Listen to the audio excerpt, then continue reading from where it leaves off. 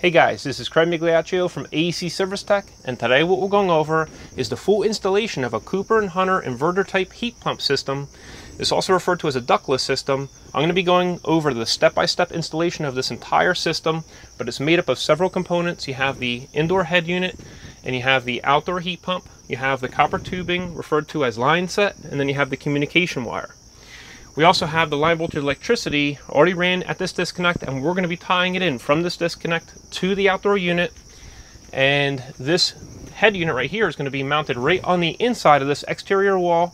We're going to run the copper tubing outside. We're going to cover that up with downspout just to cover it. And now I just want to go ahead and take you in for up close image of each of these tools and supplies used for this installation. Now we have this outdoor heat pump on a pressure treated deck. But if you were to mount that on an exterior wall instead of on a deck, you could use something like this. And you have your bracket that comes out, and then your outdoor heat pump just rests on here and gets bolted in place. So this gets lagged right into the exterior wall, but in this case, once again, we're just going to be placing it on a deck. I'm going to be using each of these tools during this installation, and just so you know, don't get overwhelmed by what each one is right now. I'm going to explain how to use each one and what each one is called when we're using it during the installation. I have all these tools linked in the description section below, as well as the Minisplit. So I have the outdoor heat pump, the indoor head unit, I have the bracket for the exterior, all linked in the description section below. So you know, this stuff is for the vacuum right here. So that's the vacuum once we have the tubing in place. So this is the tubing. We're going to be cutting that down, and we're going to be reflaring that. We got to cut the tubing. We have to tighten the tubing into place. We have to make sure our vacuum is good before we allow refrigerant into the tubing. We have this right here to bend the copper tubing. We have our PVC cutter right here in order to cut the seal tight. We have our outdoor communication line, and this one right here is tray cable, and we're going to be basically guarding that with this type of flexible electrical conduit. You could use something like this, which is Southwire Easy In, and it's basically MC wire that's coated with plastic to make it basically you're guarding it, and it's for exterior use. But in this case, we're going to be using Seal Tight covering over our tray cable. You got to remember that this outdoor head unit runs the communication wire to the indoor head unit, but it's still going to be high voltage, so you have to cover it up. We also have our THWN wire right here, and we're going to be using this to connect from our electrical disconnect to our outdoor unit. We have sealant in order to seal the holes. And here's the wall bracket for the indoor head unit. So we need to go inside and determine where exactly we're going to mount this and where our hole's going to be for our tubing and electrical lines. So let's go ahead and head inside now. So now we're inside the building, and we're going to take a look at this indoor head unit. We have a template for what the back looks like, and so we could use this to help us lay out the wall. But I just want to show you what the back of this looks like.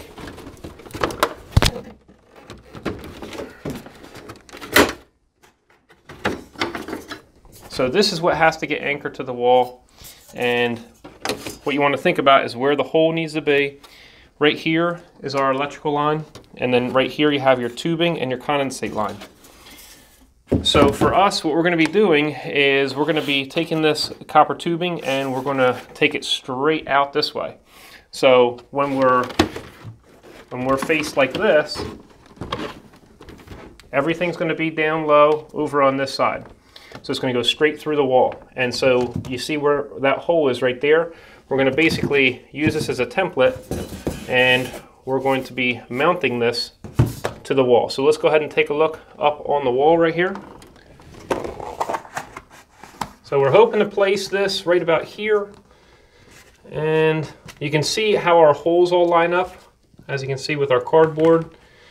Now I'm only holding this metal up just to kind of show you. But basically what we need to do now is determine where our studs are. And I'm just going to do kind of like a knocking. So right here. And right here. So let's move this over a little bit. What we want to do is we want to get our screws right here, or worst case here. And then we'll be 16-inch on center, most likely over to here where our studs are inside the wall. So what I'm going to do is I'm going to mount this plate with thicker screws like this right here, but for now I am just going to be testing for the wall studs with our small screws. So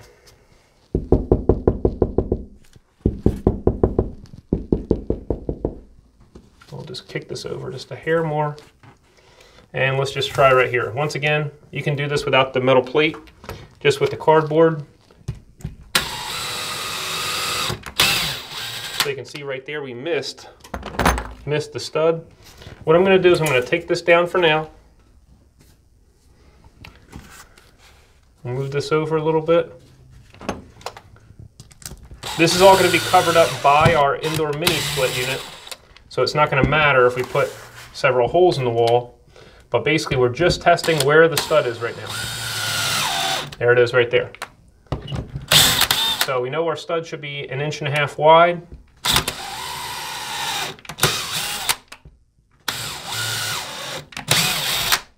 Okay.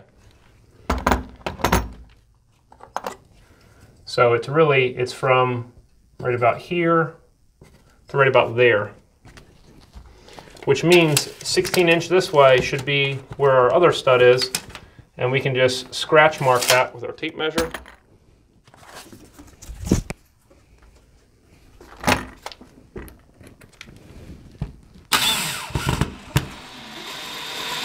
So we're into a stud there. So that's where our studs are. So right here and right here. Now let's go ahead and we're going to mount our plate in place. I'm going to grab my cardboard and the metal, and I'm just going to go ahead and put that in here just temporarily with these small little deck screws, and then we'll level it out. After that, I'll remove the cardboard and I'll just have the metal in place, and that should be that.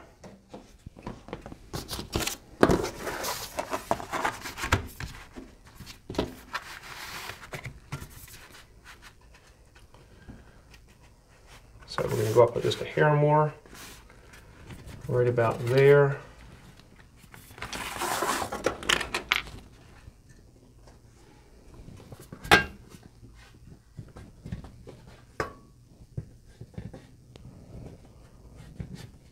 Okay. What I'm going to do is I'm going to put one screw in right here, and then I'm going to level this.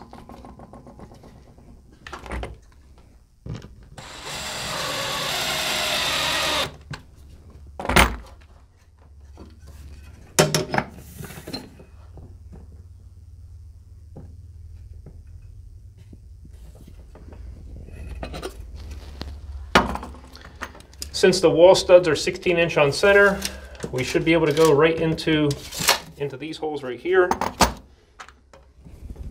We might have to go in a slight angle just to make sure we make it.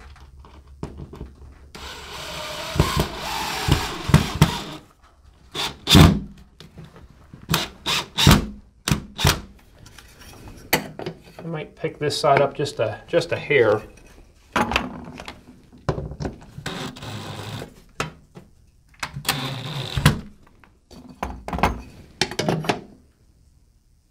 All right, that's good. So what I'm going to do now is I'm going to put my permanent screws in. So I'll put one down here. Now I'm going to change my bit as well. So these are larger screws.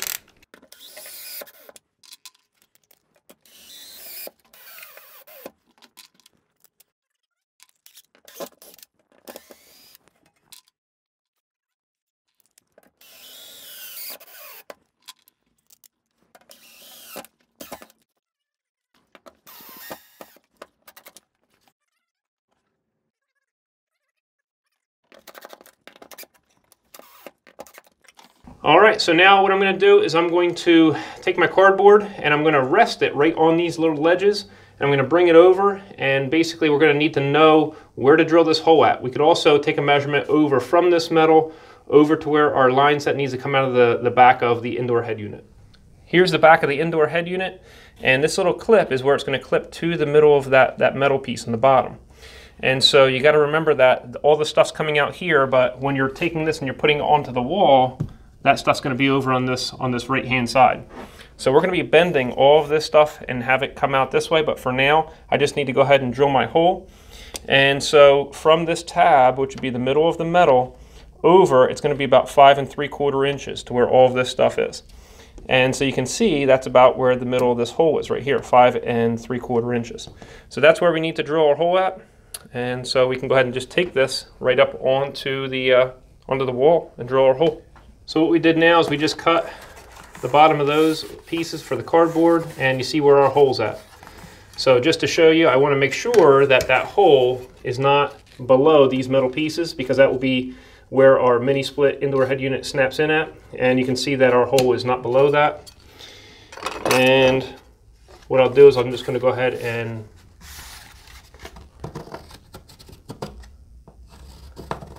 so now what I'm going to do is I'm just going to go ahead and put my deck screw in, and I just want to see if there's any stud or anything else in the wall right there.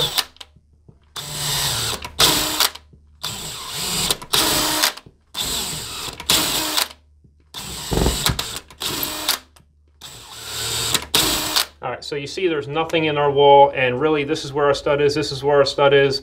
We need to make sure that we have an empty cavity right here, and I'm going to go ahead and just before I take my hole saw through, I'm going to take my probe. And this probe right here is an insulation hanger. You could also get away with a coat hanger, just the straight ends, and cutting that and then putting that into the drill.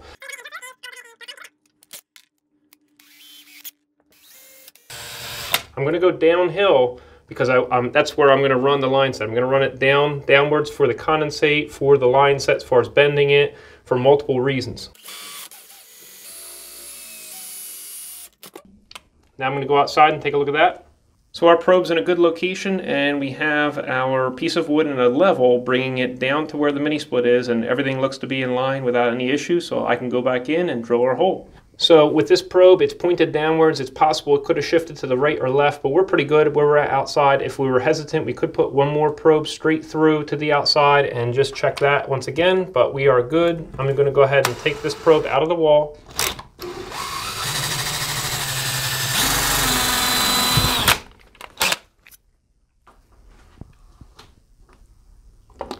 And now we're going to go ahead and drill our hole.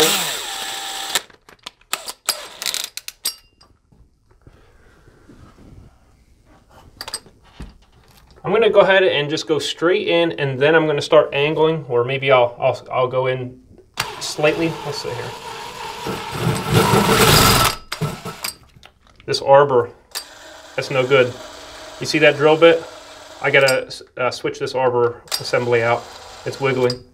So now that our drill bit is drilling straight, we're going to go ahead and we're going to go on a slight angle. I just want to make sure that I don't go down lower than that mark.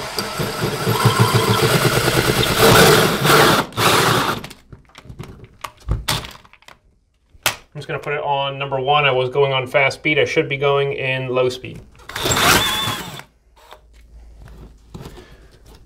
So in this case, we have a little bit of, it looks like 1/8 inch Lawan behind the sheetrock right there.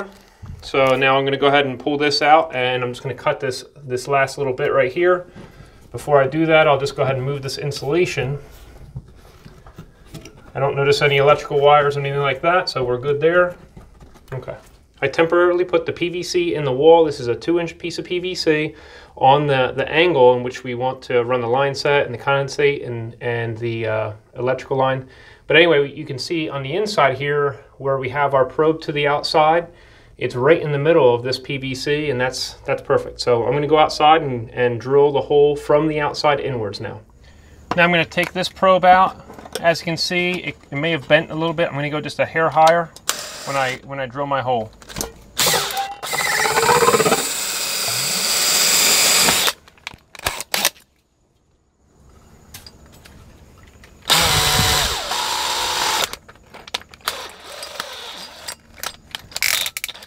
I'm going to go forward just to get my pilot bit in, but then I'm going to go backwards to make sure that I don't rip up the siding. I'm going to go just a hair higher than this.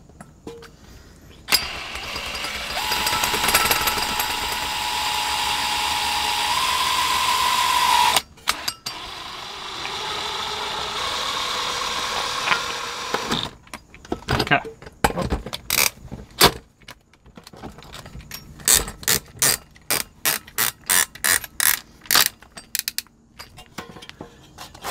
So what I want to do is I'm just going to go backwards now, and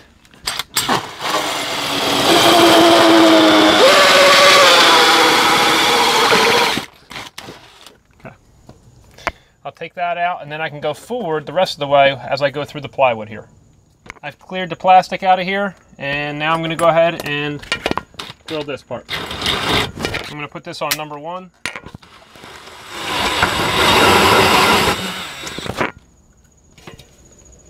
So we're looking pretty good right there. Now I'm going to test it with the PVC. Looks like I want to just kind of cut a little bit more of an angle on this.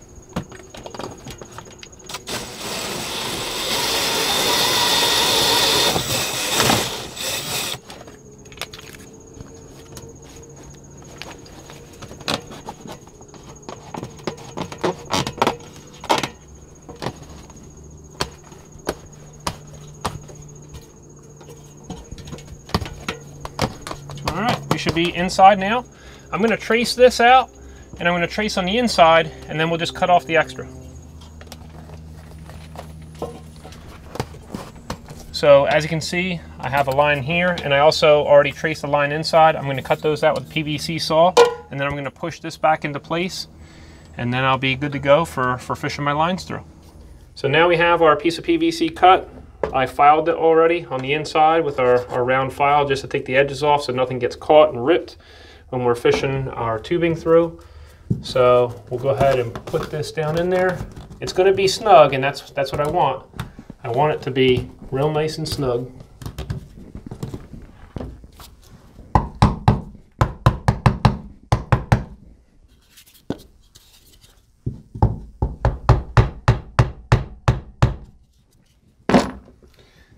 It's a little too snug.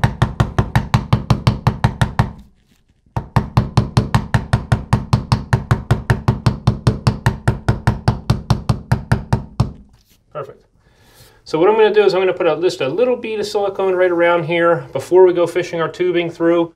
The whole point of doing this with this PVC is just to have a nice sealed up inner wall, because once we put the mini split in place, we're not really going to be able to get at this hole again. So you just want it nice and sealed up well. So that's the whole point. We don't want any heat loss through the wall or insects crawling through or any issue here at all. So we're also going to put the sealant on the outside out there, so it's going to be completely sealed up. Now I'm going to just put one little hole in here and put a screw in to hold this piece of PVC in place. We don't want that to be popping out while we're trying to fish our lines in.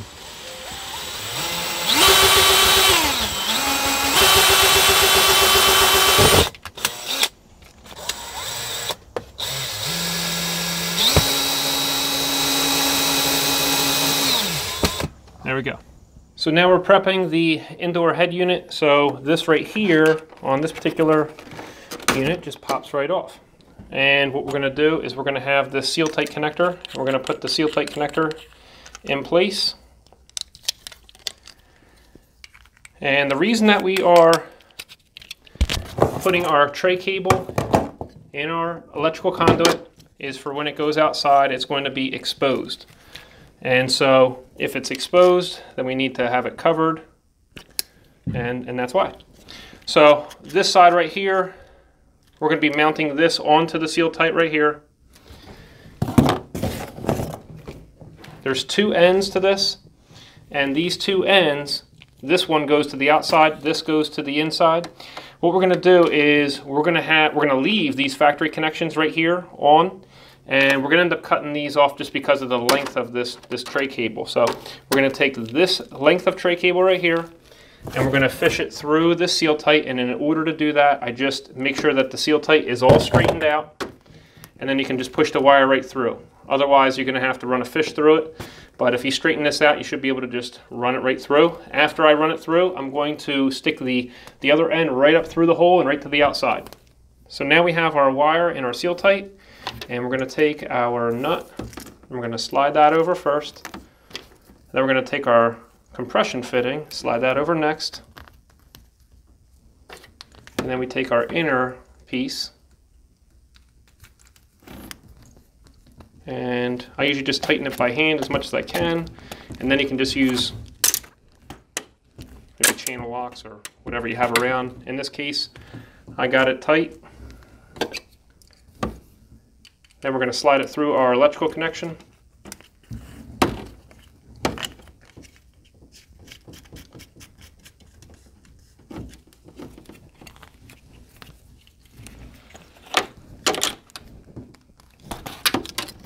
right, so that's ready.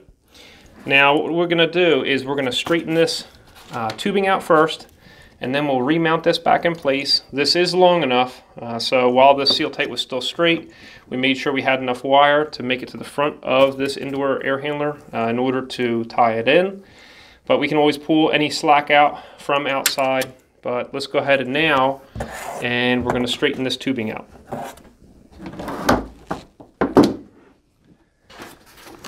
So this is a straight section right here, and you see it has this around it just to try to help the copper tubing stay in shape and not kink. But in order to bend this, depends on the type of system. Sometimes you have to bend it straight, then bend it upwards. In this case, you have this section right here that's going to twist as we bend this upwards. So I'm going to grab it down by the 90 section because I don't want that to move, and I just want this section right here to twist.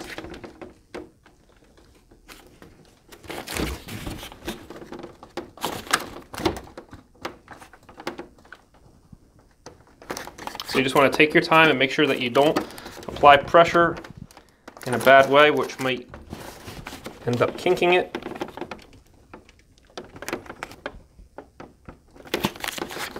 And there you have it. So this section right here twisted. I can feel the individual pipes. And they feel fine. So now we have these two tubes right here and our condensate line, and we're going to put our electrical connection back in. So I'm going to go ahead and fish this through, and I'm just going to go ahead and tie it into the front here. So I'm going to go ahead and rotate this. Right here's our electrical compartment.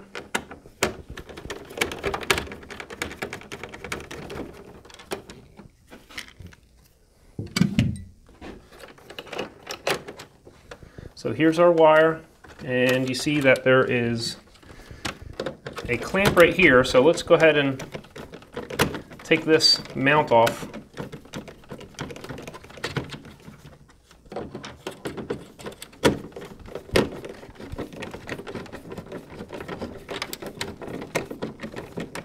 If you can't see it, I'll bring it up and show you what it looks like. So right there, you can see we're going to put our wire underneath this part right here. But for now, I just want to go ahead and get this connected.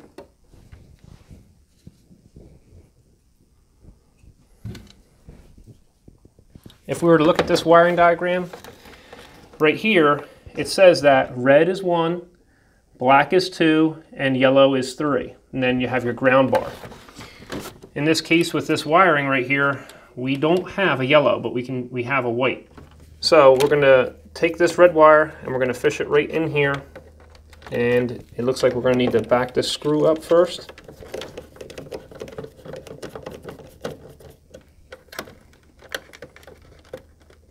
There we go. Now we're in.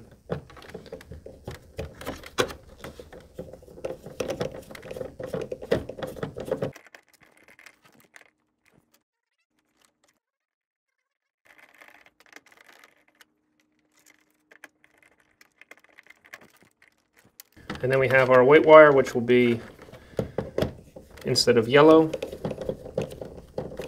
So basically you just need to follow the color scheme 1, 2, 3 and make the same color scheme out the outdoor unit 1, 2, 3. Not that big of a deal. So if you get the wires messed up, you just got to remember what color you put on what number, and that's it. It's pretty simple.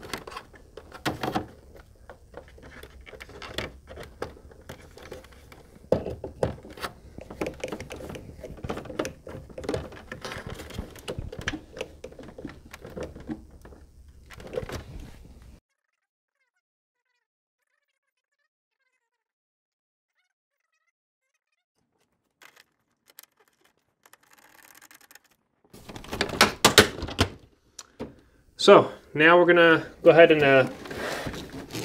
tend to this back. Basically what we're going to want to do is we're going to want to tape all this stuff together and make it slightly smaller than the diameter of the 2-inch PVC pipe. So I already fished this seal tight with the electrical wire right out through the hole. So we're right below the hole and to the side. And what we want to do is we want to just make all of this all bunched up And you got to remember that we need to get it smaller than 2 inches. So 2 inches is the inside of a piece of PVC. And so I just typically use electrical tape in order to accomplish that.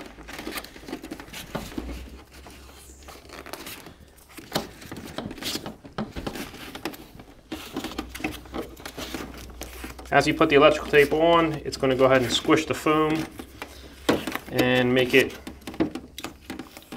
very tight. So I'm just going to go ahead and do this, and I'll show you what this looks like after I'm done. So here you see we have this taped all the way down.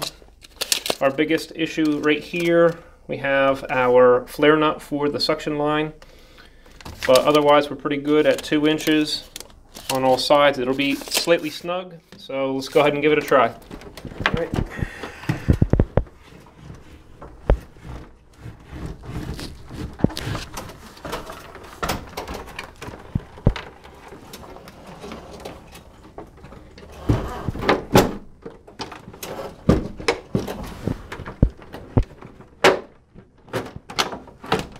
If you ever have trouble with the snaps right here, or if you want to take one off, I like to use a siding tool like this. It's called a side swiper, and you can come right up in here and pull that down. You could also just take a clothes hanger or insulation hanger and bend it in order to get in there and pull it down. But basically there's just the 2 ledges up top, and then you have the 2 little clips on the bottom that clip into the holes in the metal. So you may have to just shimmy it a little bit from side to side. When you do that, make sure that you have the bottom kind of pulled away from the wall a little bit so it doesn't scrape the wall on either side. So there's usually a little bit of play. You can kind of go from side to side in order to get these to line up, and usually you can kind of see them underneath. But this one's all good. It's not coming off now. You see it's stuck in place. So this is all good. So now let's continue on our installation on the outside. Now we're outside. What I did is I cut the electrical tape off, and so you know, I have blue tape on the end of this vapor line. I took the cap off inside. You always want to make sure that when you're initially inspecting your indoor head unit, which is also referred to as your air handler there, you want to make sure that when you take the cap off that there is nitrogen pressure that does escape, and that would signal that you're fine, you don't have any leaks. If you were to unscrew one of your 2 caps and there was no pressure that came out, no nitrogen, then that would mean that there may be a leak, so you might want to replace that. But in this case I took this off just to make sure that I could go ahead and fit it through my hole, and I put blue tape on it.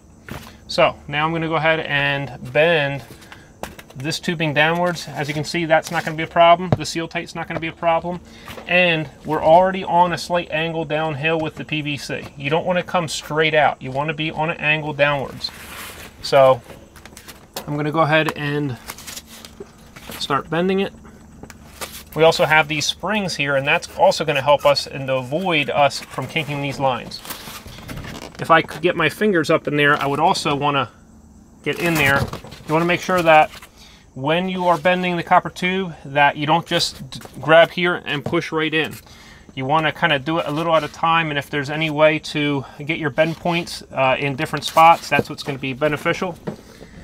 I like to kind of feel where my tubing is as I'm bending it.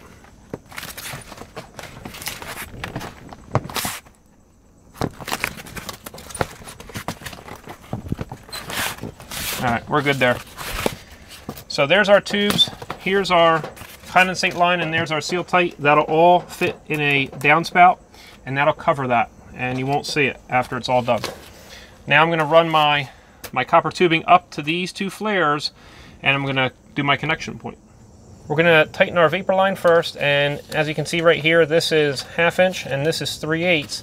We're going to be connecting our 1/2 inch down to the outdoor mini split unit, so we're going to be using the torque value for 1/2 inch here, even though that this is 3/8. The flare connection is for 1/2, and right here our recommended torque value is 25.8.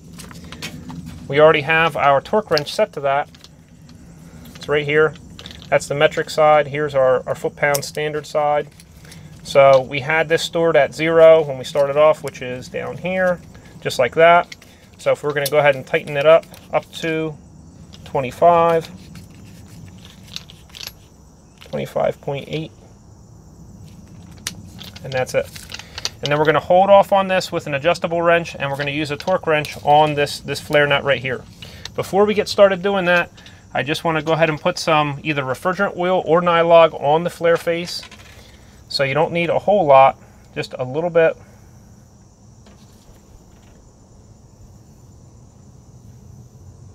You really don't want to get it into the inside.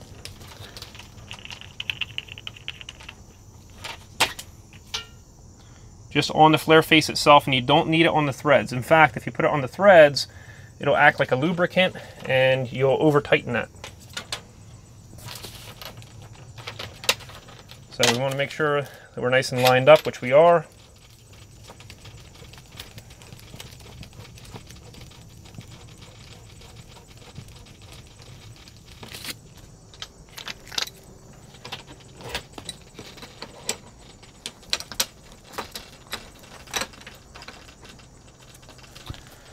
So what we're going to do is we're going to tighten this until you hear a click.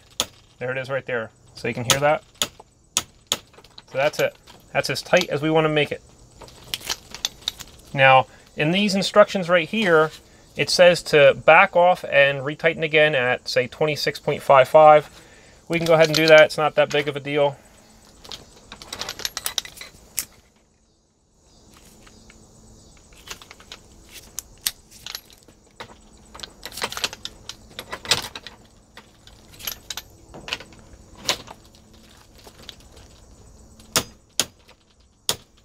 All right, so that's it. So that's our vapor line. Now we're going to go ahead and do our small line right here, which is our liquid line. Make sure to get your nylog and put your nylog or refrigerant oil right on that face.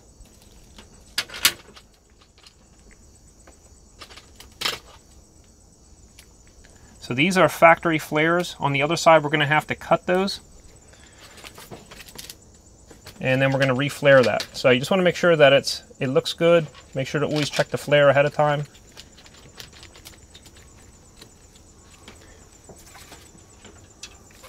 Right here, we're going to be setting this to 11 pounds, and then we can retighten it to 11.8. We're also going to have to switch this out right here. So now we switched out the head, and we're going to switch this. This is meters, here is foot-pounds. Let's bring this down to 11.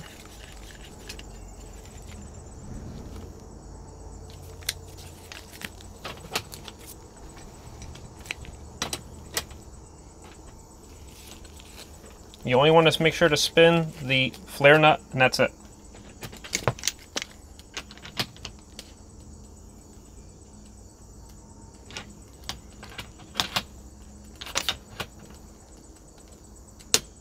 Alright, so there it clicked. The instructions in this manufacturer's literature, which is the Cooper and Hunter Minisplit, is to loosen this back up and then tighten it down at a slightly higher torque value.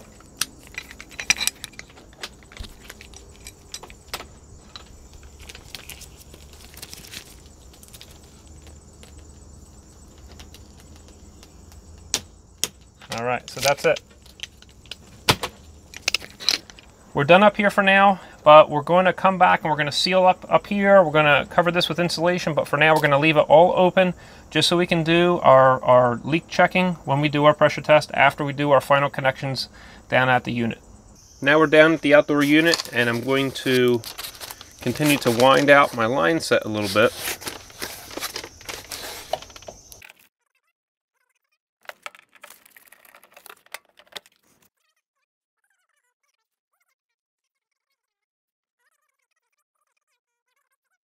So let's go right about here. Just cut the outer jacket with the utility knife, and then we can get to the copper tubing right here. We're going to use our tubing cutter. And basically, you're just going to go around every rotation. You can just turn it maybe 1/8 to 1/4 of a turn on the wheel.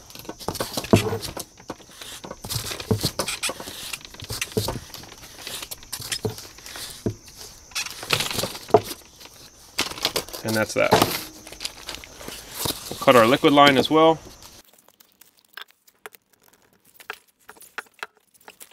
And that's that. Now we're going to go ahead and start bending this into place. We're not going to use a tubing bender for this because it can be a gradual bend. Every time you bend, make sure that you're pushing in a different location on the tubing so that you don't end up with a kink.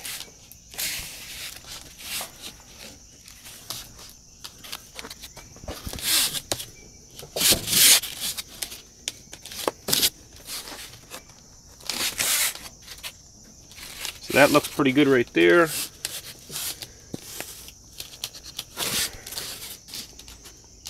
Okay, that's good. We'll cut right here. We already have this outdoor unit in position of where we're going to put it at. However, it's not bolted in with our stainless steel bolts through the pressure treated frame yet. So before we end up flaring this, we're going to need to take that flare nut off first. But I can just go ahead and cut this now. And we're going to basically go in the middle of this flare nut where that is. With our thumb, we can go ahead and mark it with a Sharpie. But in this case, I'm just going to go ahead and apply the tubing cutter right away.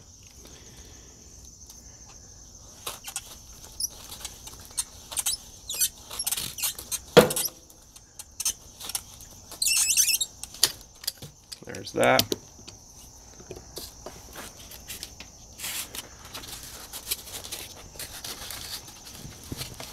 You're going to want to hold the 1/4 inch line in the same location as the vapor line.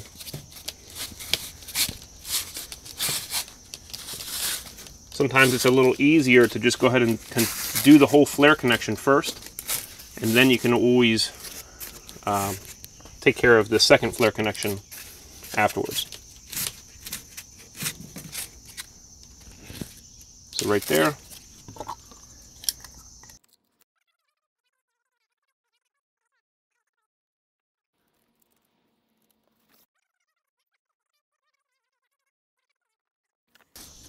We're also going to go ahead and ream it, and you always want to do this with the tubing face downwards. I usually do not use a stick reamer. I only use a round reamer for this, for when I'm doing my flaring. I want to make sure that I don't scar the inner walls where my flare face is going to be. So that's why I just use my round reamer.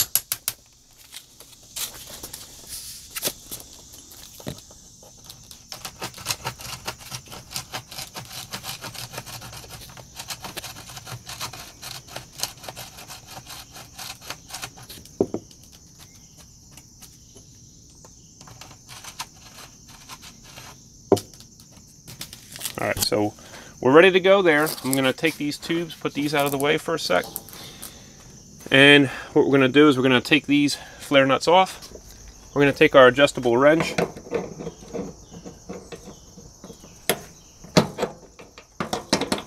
We'll loosen up these flare nuts.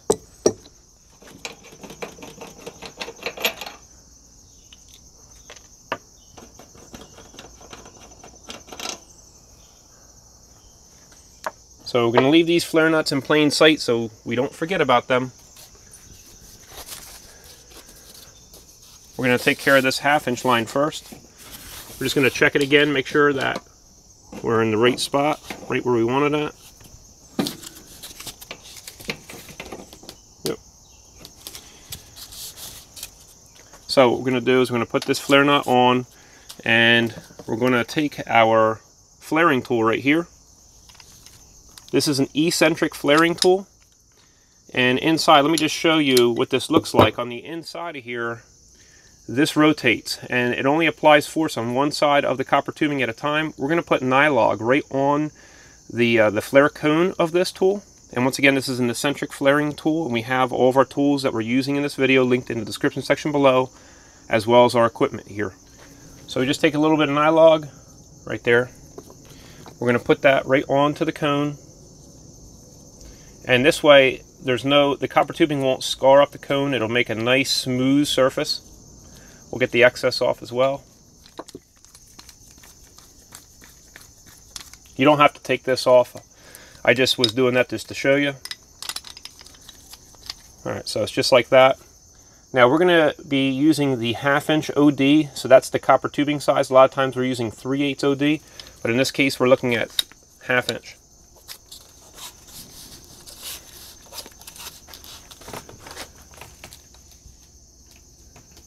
When we do this, we want to make sure that our copper tubing is out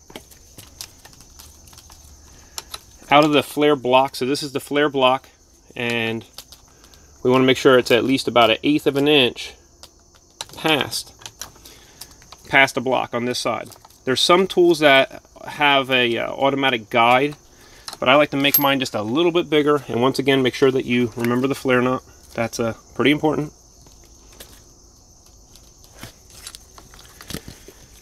And it's pretty simple. You're just going to go ahead and turn this. I don't know if there's any way for you to be able to see that. You're going to turn this until it clicks, and you're going to see that this gap right here is going to be opening up, and then you'll hear a click. And that's it. And you back it up.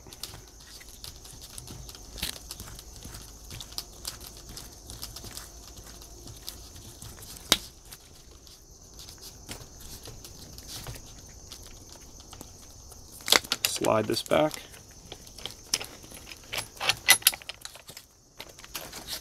And then we have our flare. I'm going to show you an up-close view of this. So here you see the flare, and the flare takes up the entire inside diameter of the flare nut. So that's good. You don't see any scratches on that flare at all, and so that's good, ready to go.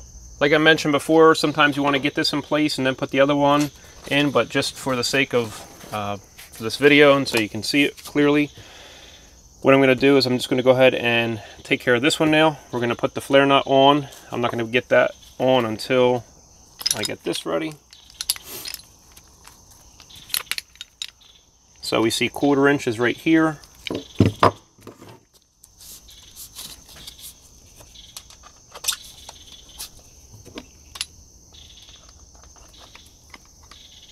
So we always want to make sure that the tubing is deburred first.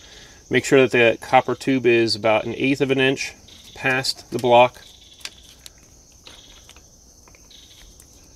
And this right here will line up right into one of these little holes, one of these little notches that's cut in here. And so it'll line up real good. And once again, you just come right in.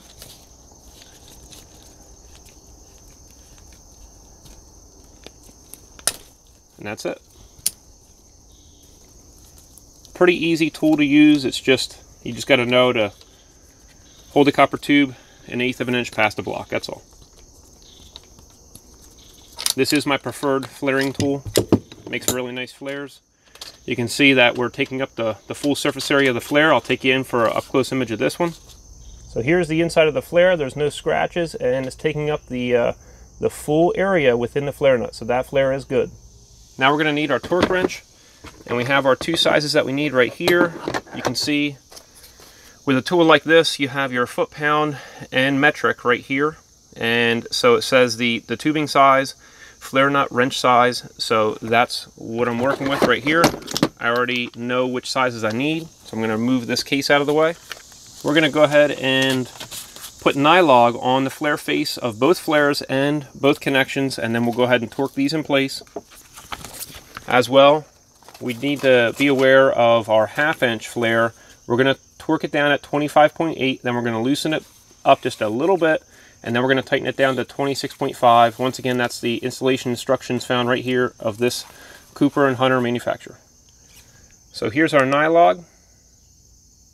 We don't need a whole lot.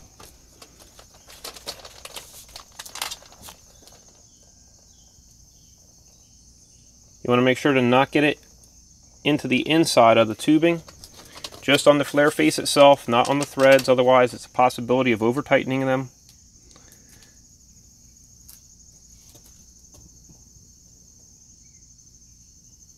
This is going to help the flare joint seal up.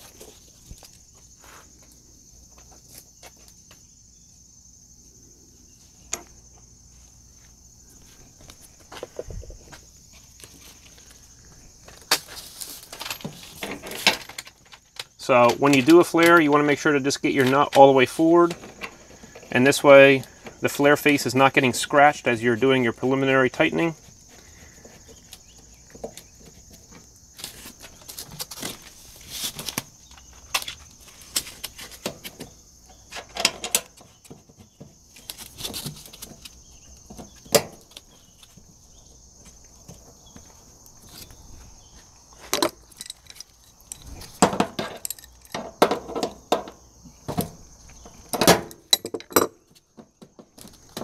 For whatever reason, we're binding up right now.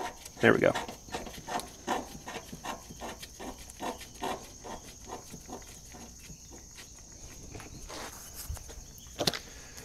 Our torque wrench right now is set at all the way at nothing, so we're going to go ahead and crank that up to, this is the metric side, we look at the foot-pound side, the 25.8.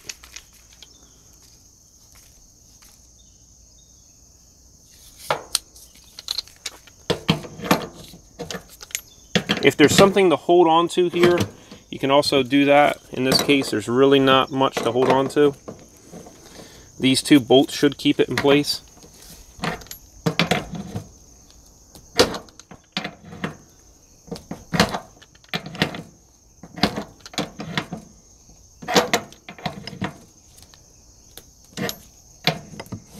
Now we're waiting for our click. So that's that. Now we're going to back this up just a little bit. We're going to tighten this.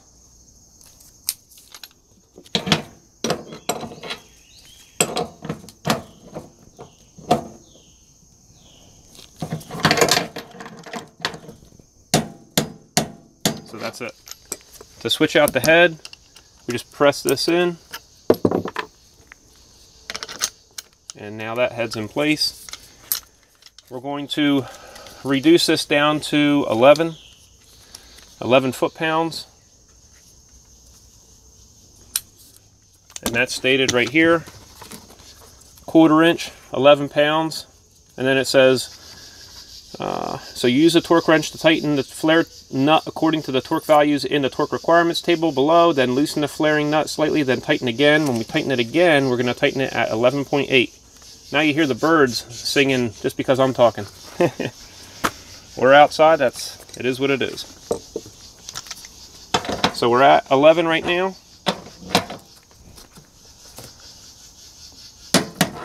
So you just heard it click. Now we're going to tighten this up a little bit. 11.8.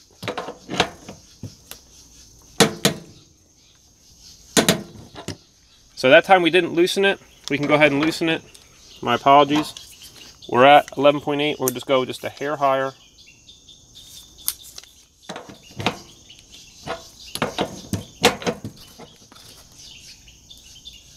If you keep turning and turning and the tool does not click, then you really need to stop. You need to check your torque wrench, make sure it's working properly, because it's easy to possibly like de-thread this by over tightening, and that's especially true if you were to accidentally add some lubricant on the flares. You don't want to do that. But right now we are tightened in place, so we're good to go here. Now we're going to do our nitrogen pressure test, and here's our nitrogen bottle, here's our regulator. We're going to use a compound manifold gauge set for our pressure test. Maybe that's the only type that you have, so that's what we'll do. But for a pressure test, the best one to use is a digital manifold set, because you will see the incremental changes in a pressure drop. If there is any loss in pressure, you're going to be able to see it real quick right here. So if you use the digital manifold gauge set, you could do this in about 10 minutes. You could just let the pressure sit in here for 10 minutes to see if it falls. If you're using a compound set, you're going to use it for maybe about half an hour to an hour. And you might want to tap on the gauge as well to see if the needle falls and if there is a leak. You're also going to need a 5/16 to 1/4 inch adapter, and that's because this port right here is 5/16. And there is a valve core on the inside, otherwise known as a Schrader valve, and there's also a Schrader valve in here and a valve core depressor. So we're just going to go ahead and screw that in. So even if there was pressure in here, which there's not, the tube is empty, this extra valve core right here would hold in the pressure. But anyway, this is what we're going to be using for this instance. You could use a valve core removal tool and just remove that valve core out of here for during the pressure test. That's fine as well. We're going to mount our blue low side hose to the vapor line now. We also want to make sure that our handles are shut and the hoses are snug before we go ahead and do our final connection right here. Then we're going to make sure that our nitrogen's at 0. We're going to go ahead and connect our yellow service hose. Make sure your thumb screw is backed out before you open the nitrogen bottle, otherwise you're going to have pressure immediately go from here into here. So we'll open this up, and you see our pressure is about a little over 1,000, maybe it's 1,050. What we'll do is we'll just go ahead and put this up. We're going to pressure test this up to right about 300 psi. I typically pressure test a Minisplit or ductless system at about 300 psi, regardless of the system. So the whole point is that you can just let the pressure test sit on here longer. You don't want to over pressurize a system, and that's especially true in the case of an older system. You don't want to pressure test that too high.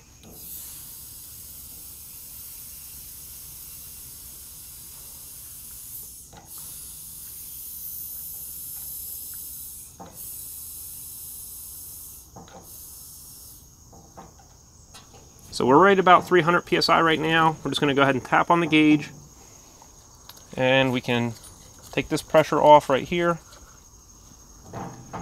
We're a little bit lower than 300, about 298. So we're going to go ahead and just let this sit on here for about 20-30 minutes, and we'll go ahead and see if the nitrogen pressure has fallen. During the pressure test, you can check for bubbles, and that would indicate that there's a leak at the flare. If you have, once again, a digital manifold set, you can just see the pressure drop, and that would signal that you have a leak. But this is just something that you can do right away in case you just are concerned that you might have a leak at a flare. But we saw that both of these flare faces are good, so we should have no problem here. And then we can also take our bubble leak detector up high and check those two joints as well. Just so you know, this is anti-corrosive bubble leak detector, so it's not going to hurt the copper tubing. You don't want to use dish soap and water, because that could eat away at this even after you wipe it off. But right now you see that there is no bubbles, there's no foaming action, so we know that there's no leaks right here. All right, our pressure test has held. We're right at about 30 minutes. I'm just going to go ahead and tap it again so you can see our needle is not falling. So we are good. We also did put some bubble leak detector on both sets of joints, so everything's fine. And what we're going to do is we're going to shut our valve here, disconnect,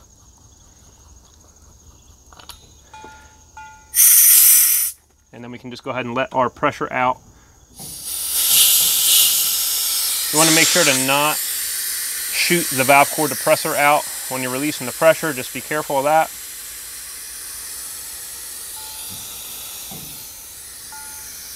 And we can also, this handle is going to be shut. It's shut now. And then we can release the pressure out of our nitrogen tank as well. So that's that. And we'll back that thumb screw out again.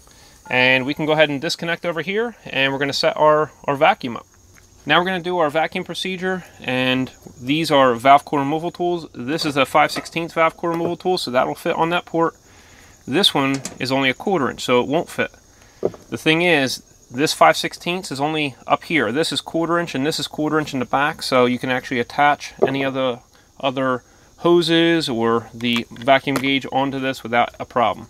Now we don't have to install this on here quite yet. We can just go ahead and pull the valve core out, because there is no pressure right now on the inside of this tube. So what I like to do is I like to just leave that right on there, and I'll set that to the side. So we just pulled our valve core out, and what I typically do is I use 2 valve core removal tools. One is to be able to use this vacuum rated valve right here to valve off the vacuum gauge. So if the vacuum gauge is mounted right here, then with this valve off, we can measure the vacuum with the vacuum pump off. So what I typically do, I also put a second valve core removal tool here, and the reason for that is just to protect my vacuum gauge. And it's protecting it from any oil getting up into the vacuum sensor. So I'm just going to go ahead and mount that right here. You'll see what I mean by that as we move forward. So vacuum gauge, valve core removal tools, these are all linked in the description section below, as well as the outdoor heat pump and the indoor head unit. So that's all attached, ready to go. Now we can choose which hose to connect the vacuum pump to this port right here with. And you can use just a standard 1/4 inch hose. I would not use one with a valve on it, because the ones with the valve are not vacuum rated. So I just use a standard hose and make sure that there is no valve core depressor on the inside. That would also restrict the flow. So the whole reason that we are removing the valve core is to remove the restriction here. So we're going to be able to get a nice deep vacuum on this system. It's going to be able to get done fairly quickly as well. So we could use this. In this case, we're going to use a larger hose, and basically it's 3/8 on the top. This vacuum pump, I really like this one, made by CPS, and you see that you have several vacuum fittings that you can use. So I just go ahead and tighten that down.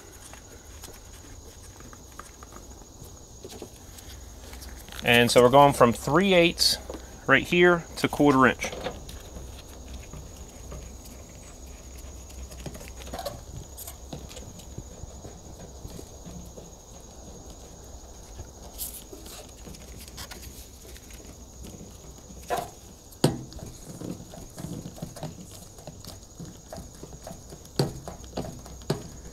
You could also put a little bit of refrigerant oil or nylog on the O-ring in here, or actually the gasket in here, or the gasket in the hose. I usually just have a little bit of refrigerant oil on them. You don't have to put it on every single time you do a vacuum, but it just helps with sealing all this stuff up. I don't know if this hose is in your shot or not, but now we're ready to go ahead and do our vacuum. And after we pull the vacuum down to 500 microns, and the whole point of the vacuum is that we can remove the moisture, remove the air, nitrogen out of the system, and we're getting it ready for the refrigerant from inside the system to enter into the tubing. So when we pull the vacuum down below 500 microns, and we're able to hold 500 microns after the vacuum pump is off, that's when we know that we have no water, no leaks, no air. We already know that we don't have any leaks because we did a nitrogen pressure test ahead of time. And in order to break the vacuum, we're going to need an Allen wrench. So I have one right on my ratchet set right here. You can use a standard Allen key. Most of the time on mini splits, our standard 2-size ratcheting service wrench adapter doesn't quite fit in there. So you don't want to strip out the fitting. So we're just going to use this one right here, which is the correct size. So now we're ready to go. We'll turn our vacuum gauge on, and we're going to change the units to microns, but you can see it in inch HG or many different values on this gauge, but we're just going to set that to microns. So let's see here. So now we're on microns. We'll turn our vacuum pump on. As well, there may be air trapped within the valve right here. So as we do with the vacuum, you might see me just turn this off and turn it back on. And that's the only reason that we're doing that, is just to make sure that we don't have any air trapped right here in the actual valve. So it's going to start off in the thousands. We just got to get down to a readable level first, and we should be coming up on that level fairly soon. But there really is no problem with doing a fast vacuum with the mini split, especially when you have heat in the building and it's not below freezing outside. You should be able to do a vacuum fairly quickly. We should be registering pretty soon. We checked all these fittings and made sure that they were tight ahead of time, so we should be good there.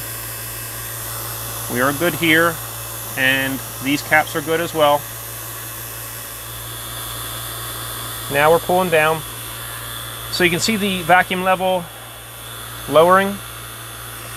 And once again, you don't have to have 2 valve core removal tools. You can just have one, but I like to have 2 just so I can valve off my vacuum gauge right before we break the vacuum with refrigerant from the inside of the system. So I just want to make sure that we get any air. You see that we just introduced air into the system right here from that valve.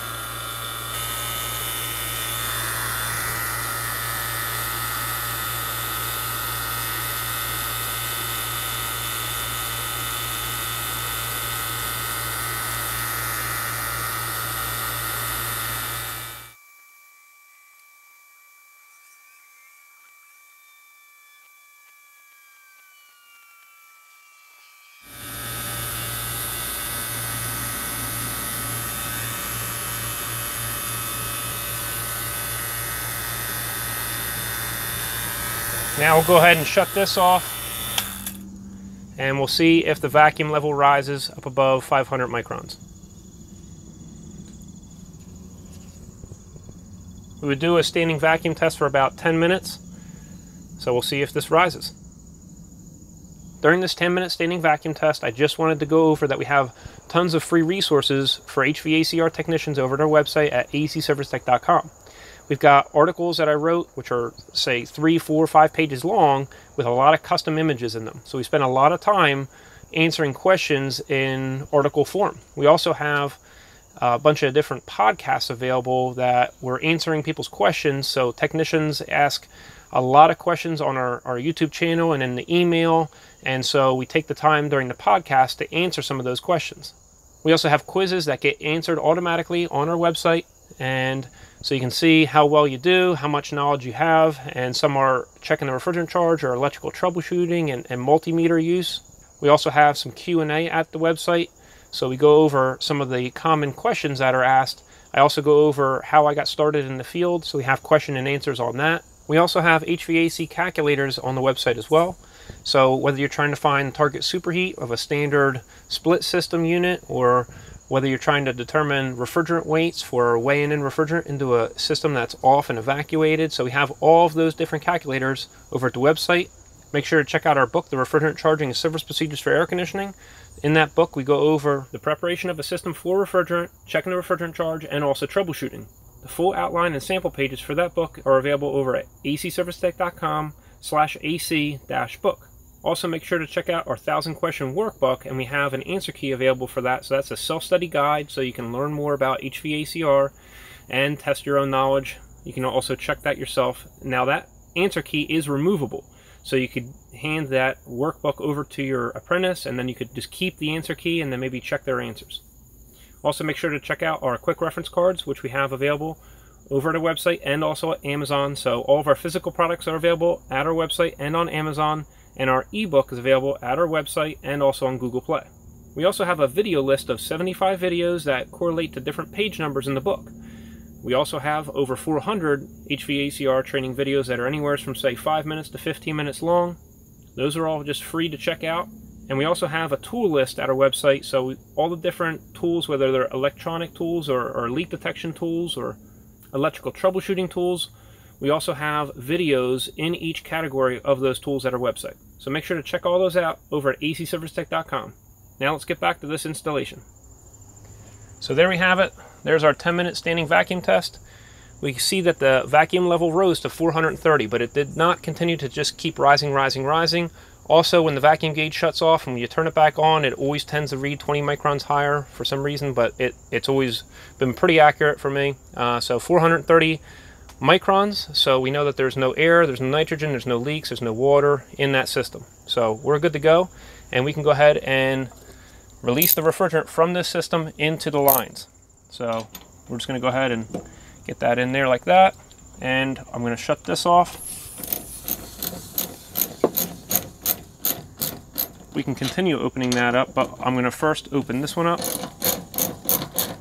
You don't have to force it once it gets all the way back. There's an O-ring that seals it up on the inside. So you don't want to force it at the end. It's not like a 3-position service valve.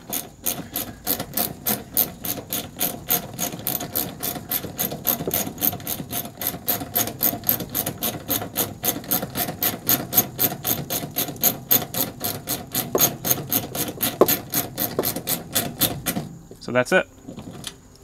Now we can go ahead and disconnect right here, but we're going to need to reinsert our valve core. Since this is turned off, we can just go ahead and remove the vacuum gauge.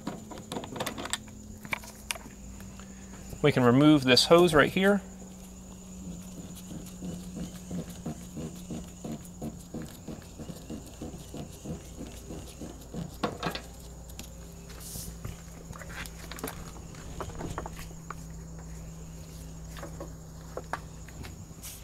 Now we're going to put the valve core back in, and in order to do this, we're going to loosen this connection up just a little bit because the gasket is squished right now, and we want to get that valve core back in.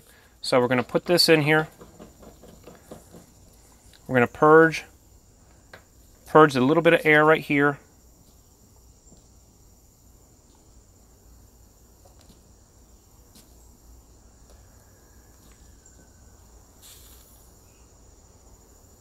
All right.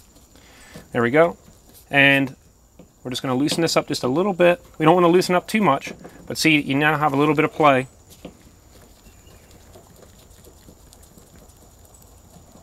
You have to press in on this as you turn in order to get that valve core to seat back in the port.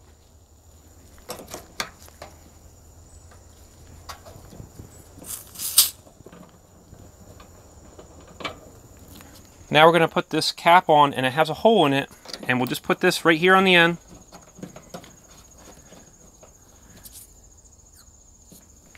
And we can test to see if there is any leak at the valve core. Now, we're actually going to attach our gauge set to this in order to check. So we really don't need to do this right now. We'll do this afterwards. I just wanted to show you, just in case you were to get to this point and you weren't going to attach your gauge set to it. That's what you do. And there is no bubbles forming. There's no glistening. So we are good to go to remove this. We can put our caps back on now.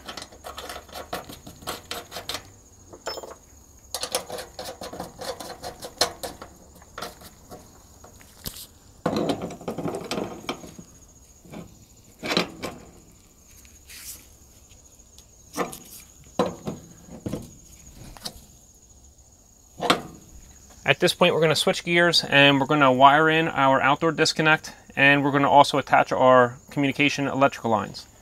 We're going to be putting our connectors in right here. So if we dry fit this in place, we're going to see that we're going to need to cut it right about here. Now we have the wire inside, so we want to make sure not to cut the wire. So we're just going to scar the outside, and then we can just bend it like that. And then we can just put this knife underneath of it.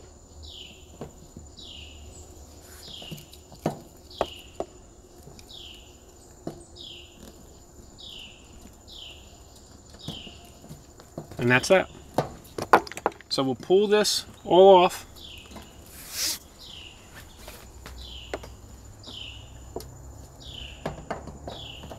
And we'll just give ourselves a little extra right here for now.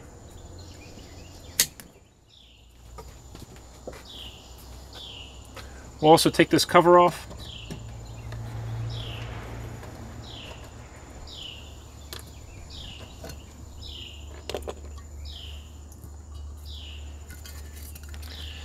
And we're going to take our seal tight connector.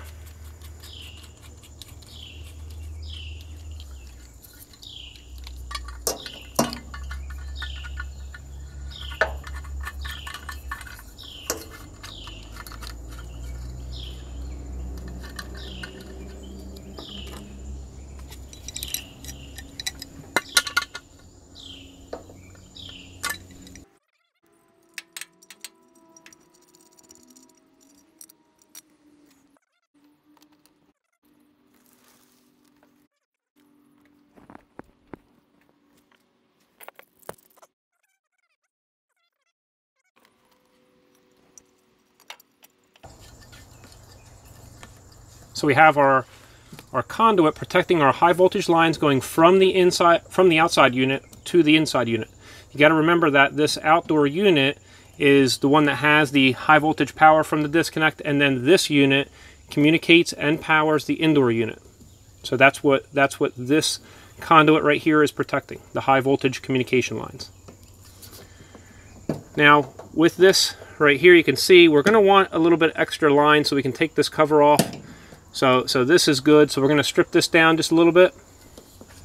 So what we can do is, there's our green wire, which is our ground, and we'll come right near there.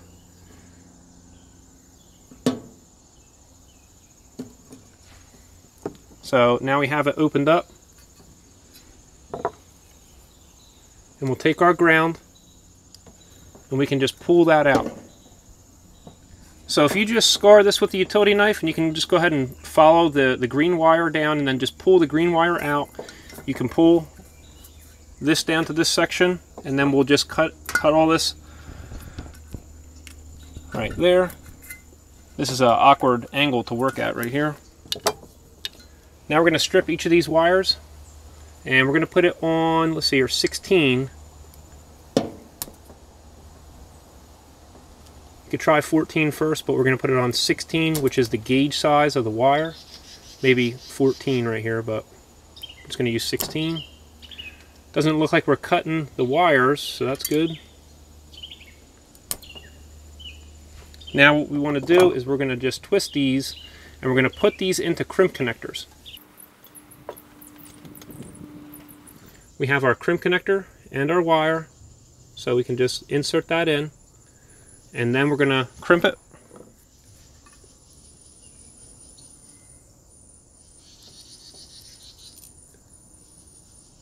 So that's that. We're going to do that for each of the wires.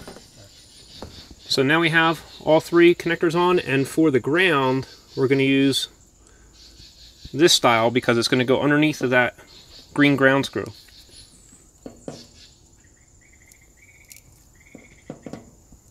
So that's good.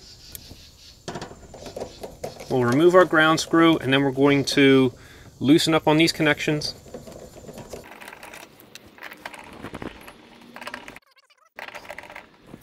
If you remember from our inside unit, red was number 1.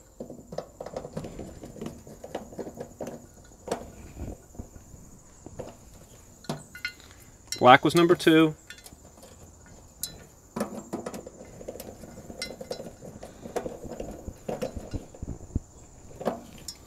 And white was number 3.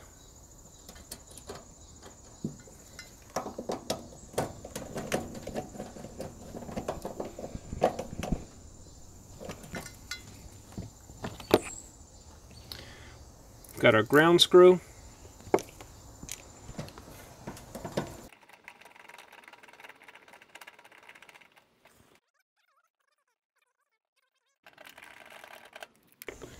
Now we're going to do our wiring from L1 and L2 over to our disconnect box. So we're going to have 3 wires, the ground, L1, and L2. Now we're going to dry fit the seal tight. We're going to need to put a connector right here, and that's where it's going to go at. So we're going to hold that there.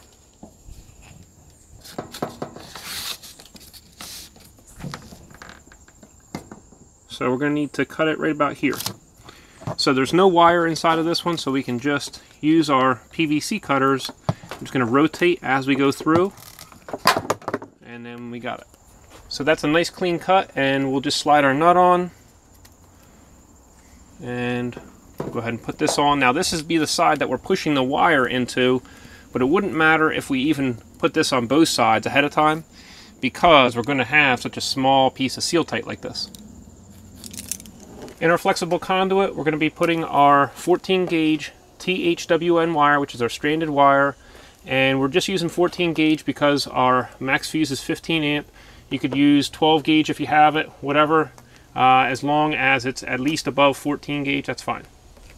Now we'll put our stranded wire into our seal tight. If this was a long length, then what we would need to do is keep our seal tight straight and push our wire in while somebody holds the other side, or you can just tape one side of the seal tight and just kind of pull it straight and fish your wire through. You could also use a wire fish. So now we have both the wires wire in on both sides, and now we're going to go ahead and put the connector on this side. We'll take this cover plate off, and we're going to fish our wires right into the connector.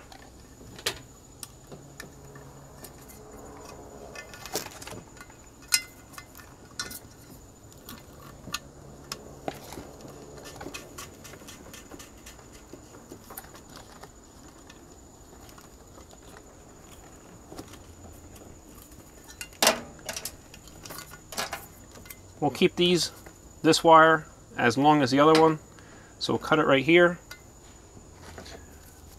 It's safe to just cut through all 3, but you can do it individually.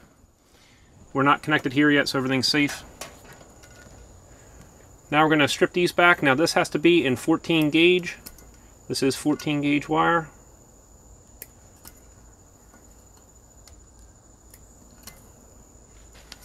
We'll crimp our connectors on now.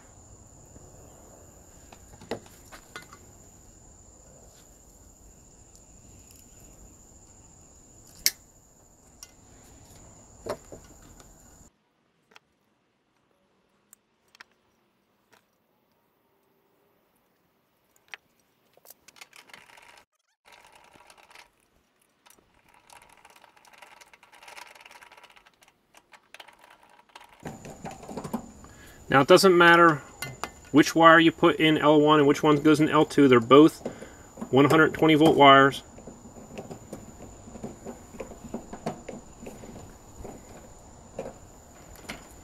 Before we connect our electrical lines into the disconnect, we're just going to make sure that the power is off. We're going to check that with our multimeter, and that's what we're going to be doing next.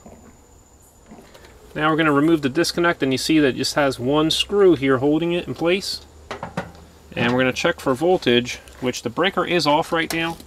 We're going to check for AC voltage, and we have nothing. So that's good. It's safe to go ahead and work in here. We need to mount our connector right in here, and normally you'll drill both of these out at the same time, but our electrician just left this sealed, and so we still need to drill this out. We know that we have no voltage here, so let's just pull that wire out of the way. We're going to take our unibit here, and we're going to drill up.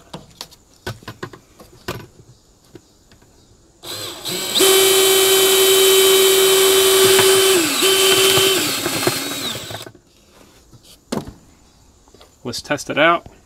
It's a very odd angle. Maybe we'll go one more.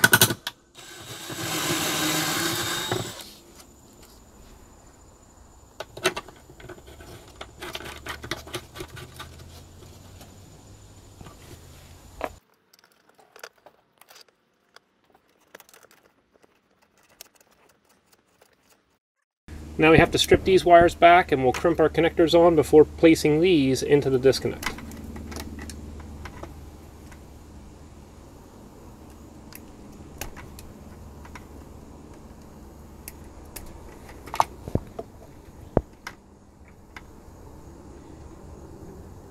So we're going to use a flat connector.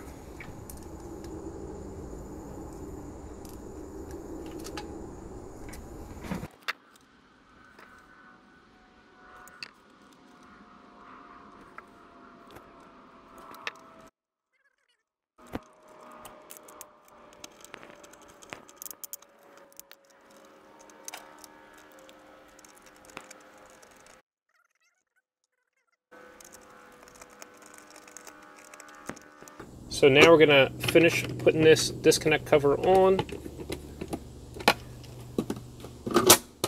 And now what we're going to do is we're going to run this piece of PVC up, and we're going to mount the drain line right into this piece of PVC. We're also going to put our downspout over top of our lines, and we're going to seal the penetration through the wall to make sure that it's waterproof. Down here, as you can see, we have our 245s, and we drilled a hole through the floor, and this drain line continues down through this deck. So we have this piece of PVC glued down on the bottom, and we can actually just shove this piece right in there. It will go in a little bit, and then we can just zip tie this piece of PVC right to these two. So I'll take care of that in a minute. We have our geocell, which is our exterior sealant. We can also use silicone if need be, but let's go ahead and use this up.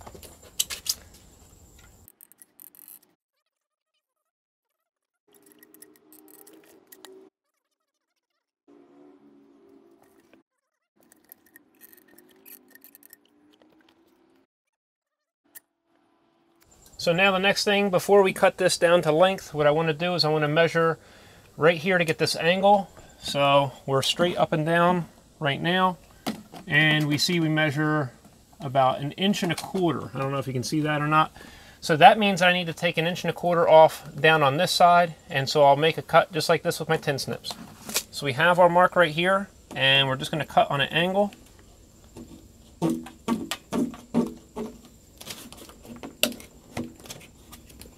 And then we're going to cut straight across over to our other mark on the back.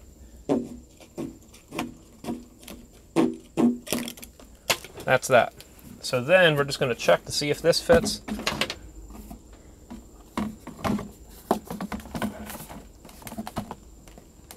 Looks pretty good.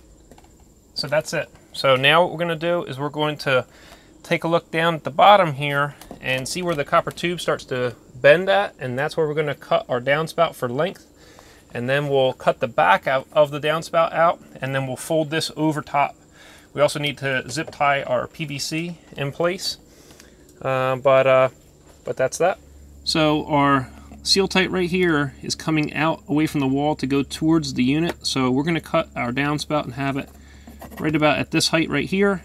And we're going to have to slice the back right in the middle, right up the back, so we can open it up. So you know this is plastic downspout, so it won't cut us as easy as if it was aluminum. If you were working with aluminum, you really have a high chance of accidentally nicking the copper tubing or your hands. So in this case, we're just using our plastic one. So we have our mark right here. Just to make sure that we have a straight line, we can take our square.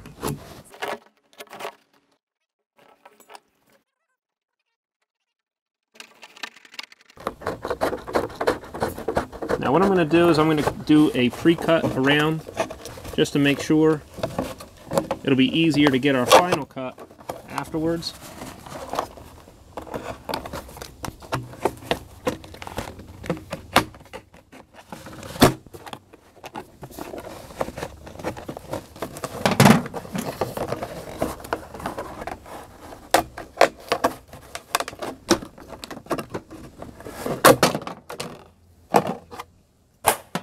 Now that could have been done with a hacksaw, that's fine, but in this case, just using tin snips. Alright, so now we're going to make sure our line is exact.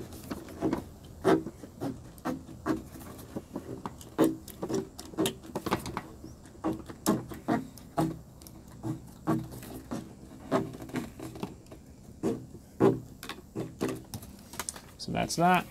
Before we cut the back out, we want to make sure that we have the right angle, which we do now. And we can take a pair of 90-degree tin snips, and it would be a lot easier if we go like this. And we can just take that right along the whole back.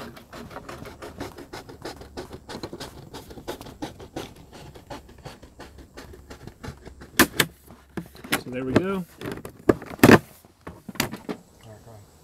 Now that we have the back all cut out, we're going to place this over top of where the line set is. And then we can go ahead and mark where we need to cut the back of this out at.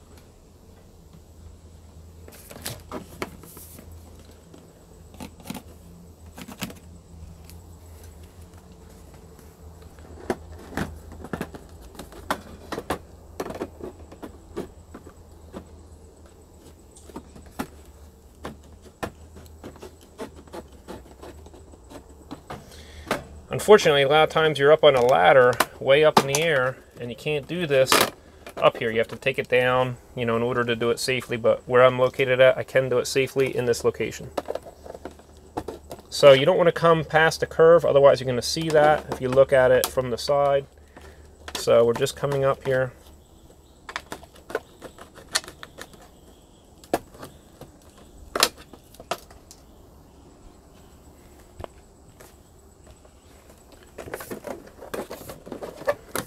Up on this top right here, we could have just left that intact, but we did cut the middle out. It would have been more rigid if we left that intact. Unfortunately, we did not.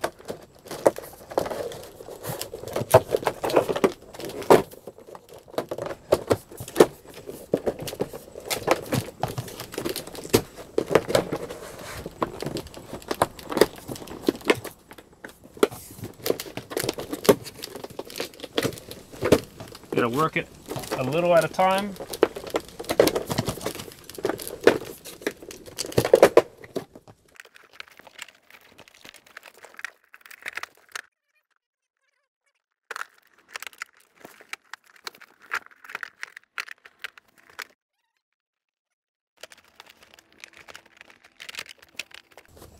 Now we need to make sure that this is all level. So I can see that this is actually level. Everything is good. We have our bubble right in the middle, so we're good to go. I'm going to go ahead and screw on our stainless steel screws through our PVC clamps, and then that'll hold that right on this wall here.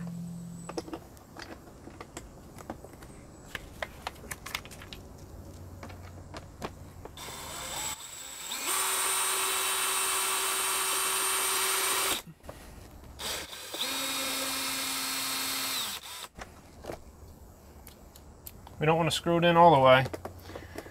Not yet.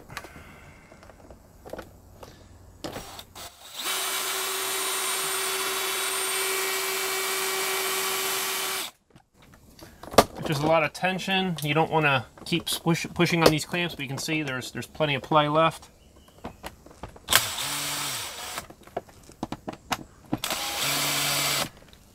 All right, that's pretty good right there. That's good. And then we'll put another clamp down low. So we're ready to put this other clamp in place, and our bubble is right in the middle, so we are good. I'll go ahead and screw this one in.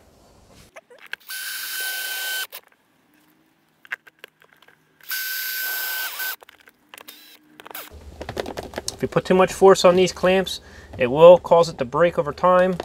It's actually good right there. We turned our breaker on and we already measured for 240 volts, and now we can go ahead and turn on our disconnect. So you want to make sure that you do that quickly so that you don't get voltage, then not get voltage, then get voltage again. You know, you're not getting a good connection. You want to just go ahead and push that in there real nice and tight right away. Now we're going to go ahead and turn this on, and we have our mode on auto. We'll turn our temperature down and we'll see how the unit runs. So right now we have a return temp of 75 degrees and we have a supply temp of 54. So we have a delta T of 23 degrees. So this system is operating very well. So presently outside it's 82.3 degrees. This system's running, it's very quiet, and our vapor line temperature is at 52.3. Our saturated temperature for R410A on the low side gauge is 48 degrees. So we have 52 minus 48, and we have 4 degrees of superheat. So this system's running very effectively, very efficiently, and our delta T is good, so our system is good. So you know you can't add refrigerant and check the charge at the same time. You have to just weigh it in based on the line set length. But this is just a check of the system's health right now that we're doing. So this system is good. I did also want to point out that mini split systems can run with a very low superheat, so it's different than a standard split system, and that's because it has an accumulator tank inside the outdoor unit. So, and as the system runs, you're going to see this vapor temperature, it's going to lower, and also the pressure would lower as the system runs. So presently right now we have about 3 degrees of superheat, but there's an accumulator tank inside that protects the vapor compressor from any saturated refrigerant entering it. So these systems can run very, very efficiently at a low superheat. So the system's running now. You can hear it's very quiet. That's all good. The only thing that we did not do is we didn't put the stainless steel bolt and nuts in to hold the feet, but we'll take care of that right after this video. But I hope you enjoyed this full installation of a mini split. If you're looking for more HVACR resources, check out our website at aecservicetech.com. We have articles, we've got quick tips, we've got a Q&A, the podcast, calculators, all kinds of stuff. We've got quizzes there, so check all that out at our website. And if you're looking for any of the tools or the equipment used in this video, we have all of our links down in the description section below. Hope you enjoyed yourself, and we'll see you next time at AEC Service Tech channel.